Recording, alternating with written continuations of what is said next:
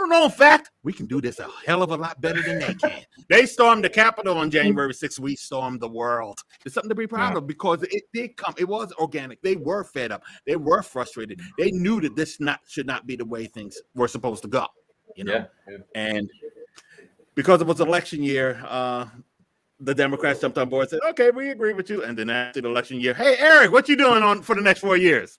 I mean, that's essentially part of the Democratic Party's function, right? To kill social movements, essentially, and to defang them and neutralize them, right? And they're doing exactly what they always, I mean, shit, I remember when Black Lives Matter, 2014-15, that was a phrase that was controversial. You couldn't say, oh my God, you're alienating people by saying Black Lives Matter. Don't say that. You have to be nuanced and blah, blah, blah. The same shit they say about defund the police. Like,